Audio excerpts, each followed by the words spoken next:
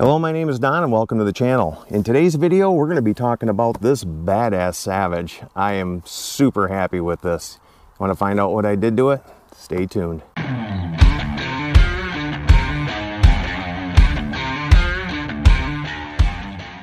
Okay, so finally done lead lapping this bore on the Savage. Let's see what we got here. Now this was some work, guys. Alright, here we go. Now there's still a few little machining marks on it here and there. But for the most part, now this was not the cleanest. I mean, there's still, I may have to spend some more time on it. Dang it. I thought I had them all, but that's how bad this was. The machining is just absolutely horrible on this barrel.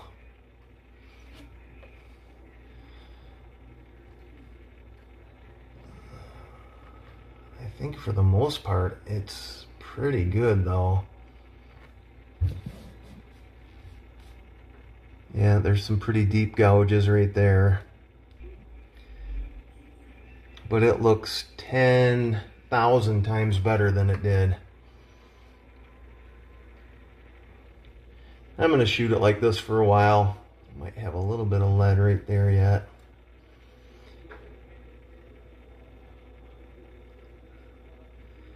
Yeah, maybe not. So I'm going to shoot it like this for a while and then see what... Let's see how it cleans up. I'm going to turn it. We look at a different part of the bore here.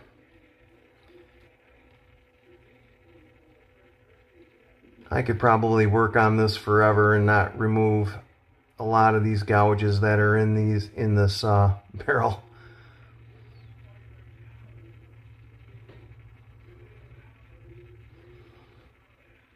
It looks a lot better than it did though. So, let's see how she shoots, guys.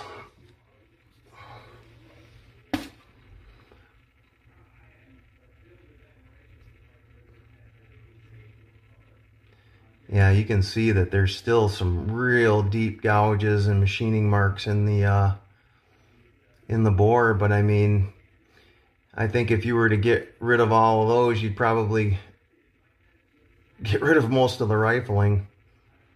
But it looks a lot better than it did, and I'm sure it's going to clean up a lot better.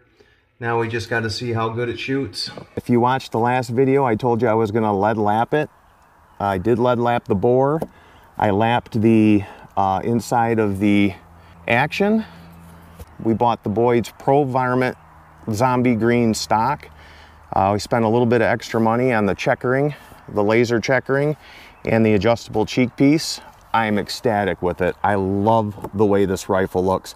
I wasn't sure how crazy I was going to be about the color, but I absolutely love it. As far as looks go, I think this is my best looking 22. I am ecstatic over this thing. I think it's just beautiful. Now, hopefully I didn't just polish a turd, so we're going to shoot some ammunitions. First shot since I did any of the work. I waited till I got the stock to shoot the rifle, so hopefully I just threw the scope back on it, put it in the stock, and we're out here. We're going to shoot it. We're going to shoot some rifle match, which I shot in the last video.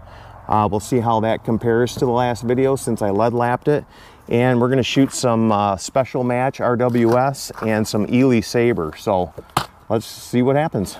We'll see how these mounts hold zero. So after I got done doing all the barrel work, I just threw the scope back on it, tightened it down. I don't know if it's going to be sighted in still, but let's find out. Top left target.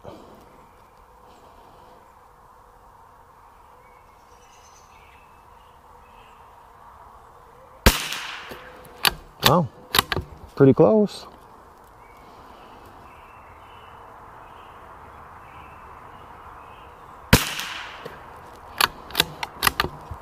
So much smoother now.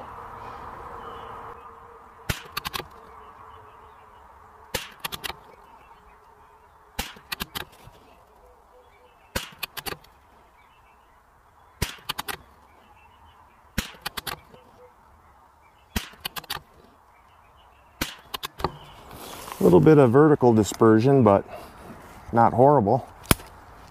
You got to get used to the mags.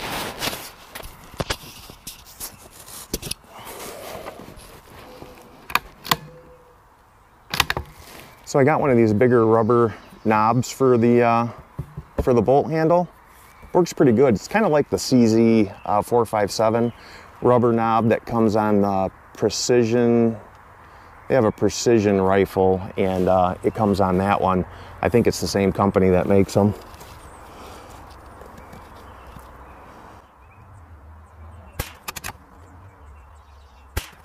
A little bit of vertical on this rifle.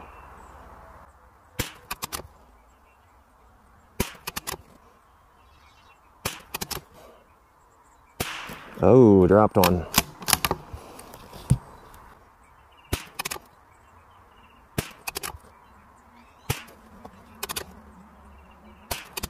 I think that was it. Now it's one big ragged hole down there. I don't think that shoots bad for basically a $250 rifle and some labor. I haven't done anything to the trigger yet. I do plan on, they do have a mod for the trigger where you're supposed to be able to get it down to like 8 ounces. I'll be doing that maybe tomorrow. I just had to get out here and shoot this rifle. I'm not terribly disappointed with the trigger that's in it. I think the trigger actually is pretty good. 2.5 pounds, I think 2 1/4, something like that. That's pretty good. It's a little heavier than I like, but I like how crisp it is. It's a pretty decent trigger. All right, so this is RWS Special Match. Boy, I got to get used to this magazine. All right.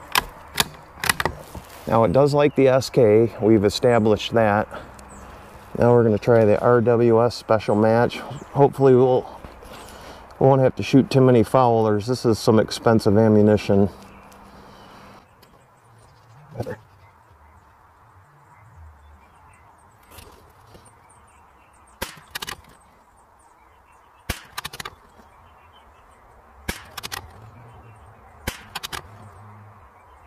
Oh, that was not me.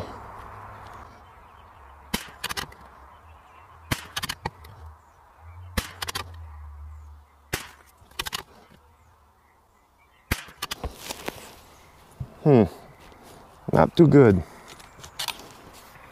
Of course, it's only 10 shots. We'll get it fouled in, and I think we'll probably end up having to shoot 5 groups to get this fouled in.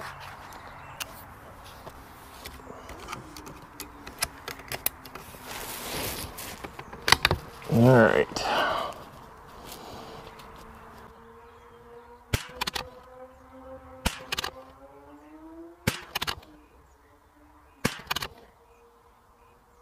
Damn.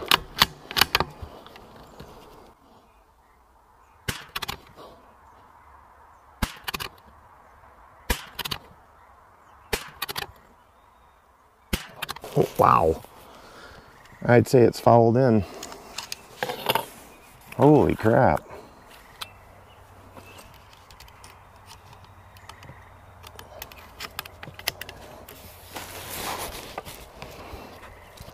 Last group of the RWS.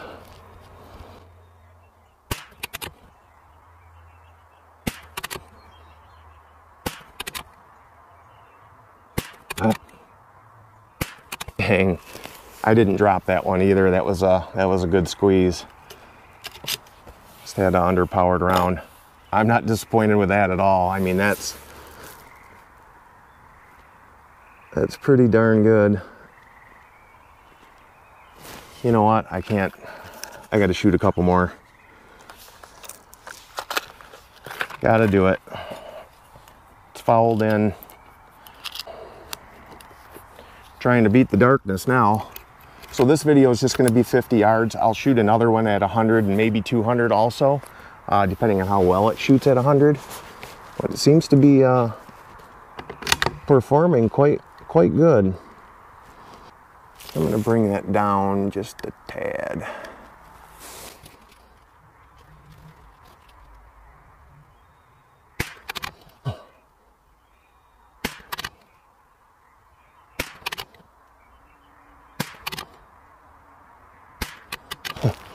One bug hole and one outlier.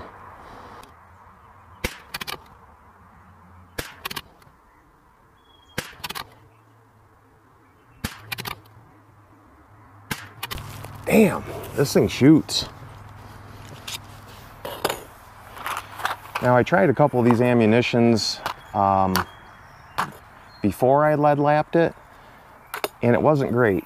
That ammunition didn't shoot near nothing like that before it was lead lapped. So I don't know. It seemed to help. Now in my CZ457 and the Bagheera likes this stuff a lot too.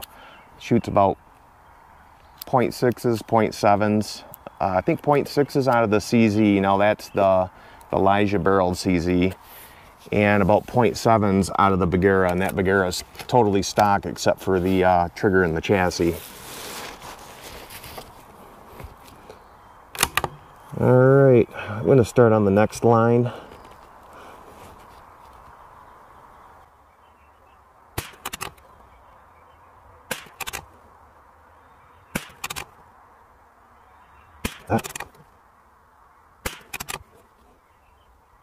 Ooh.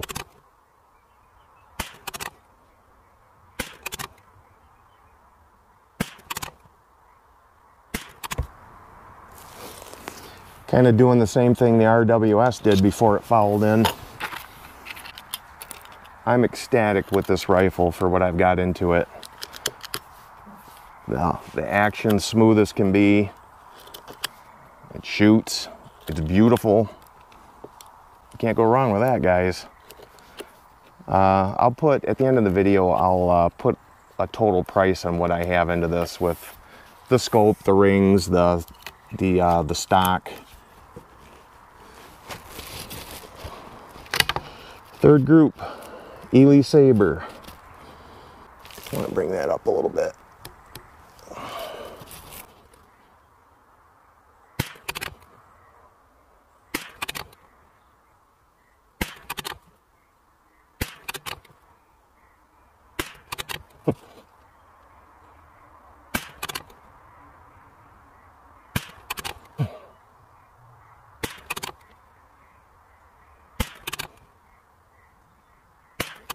That's not bad, guys. That's not bad at all.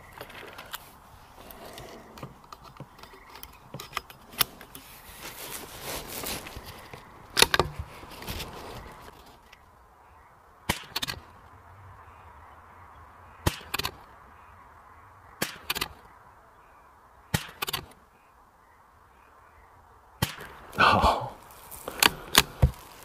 that's still not bad. All right, I'm gonna measure those things up and then we'll come back out and we'll give you some final thoughts, so stand by. So I wanna talk about this target real quick. The rifle match shot pretty good, a .35, a .40. We did have quite a bit of vertical going on both of those groups. We had a pretty good bug hole going here, and then we had two low flyers on the 10 shots that we did on that last group. But these two groups averaged .375. Now the RWS, these were fouling groups, so these don't really count, but we had a really nice group here, .23. Then we got to this one, we had 4 shots up here, 1 low flyer. Same thing here, 4 really nice shots right here, 1 low flyer. 4 real nice shots, 1 flyer.